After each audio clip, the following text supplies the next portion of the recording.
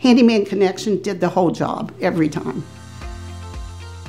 Diana, she was very stressed out. She actually lives in my neighborhood. She had other people there. We were looking at her cabinets. We won't say who it is again.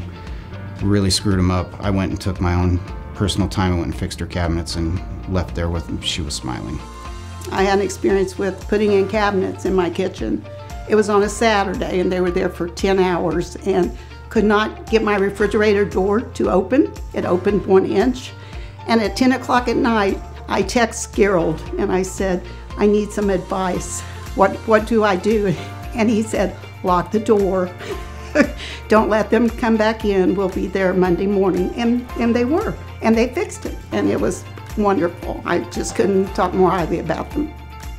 I gave her my personal number. She would text at all hours. I answered. I would show up in the morning and the evenings whenever she needed any questions answered or if any serious issues came up. So I was on a walker, hobbling around with wiring, and so they were wonderful to accommodate me through all of that. So my sister Cheryl said, okay, we know who we can hire. It will be Handyman Connection.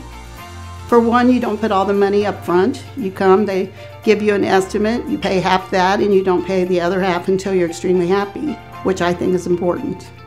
It's very much a peace of mind. Because I'm single, I live alone, so I want it done right the first time, and it was.